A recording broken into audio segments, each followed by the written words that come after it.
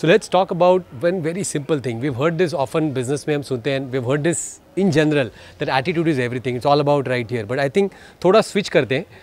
Let's move from attitude to a different word. It's called gratitude. And I think as entrepreneurs, there is one I know in front of me right now who's off the camera who has a lot of gratitude for what he has got. But very few actually have that. What I mean by gratitude is having, जो कहते हैं ना, those who give receive in abundance. Those who give gratitude in abundance are grateful for what they have in their business, even get more. And this is a challenge I've seen. I've faced this a lot of times, and I've seen a challenge with a lot of entrepreneurs. They're always running behind something, not grateful for what they already have. And that actually takes you away and keeps you away from really achieving this, reaching your financial goals. I would really say make a habit of saying thank you. Thank you for what you have in your business. Be grateful. Thank you for the employees that you have. Thank you for the partners that you have. Thank you for the office that you have. Thank you for just gratefulness. Have that gratitude. Make it as a part of your business habit from today. And very, very important. Just saying it is not going to make it. Gratitude has to be felt. You have to feel it. ये बहुत अलग है सिर्फ बोलना और उसको actual feel करने में ज़मीन आसमान का अंतर है. You got to start feeling the gratitude and see the impact in your business. Thank you.